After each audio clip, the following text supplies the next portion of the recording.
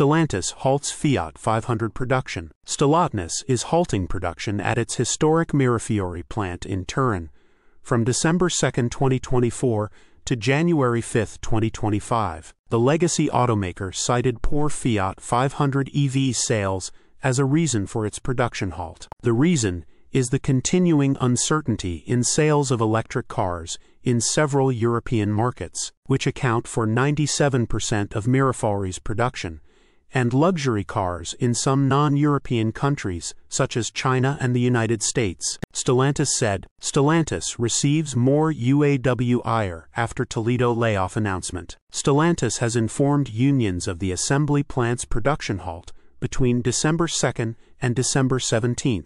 Reuters reported that the Mirafiori plant was scheduled for a production halt for the end-year holiday between December 18, 2024 and January 5, 2025. Before it announced the Mirafiori plant's production halt, Stellantis stated it would shut down its Vauxhall van factory in England. The UK plant's shutdown would put over 1,000 jobs at risk in the region. However, Stellantis plans to offer job relocation options to some employees in the Vauxhall van factory. The company plans to relocate some workers to its Ellesmere port factory. It invested $63 million to turn the Ellesmere port factory in northern England into an EV hub. Source: reposted and summarized from Maria Merano at teslarati.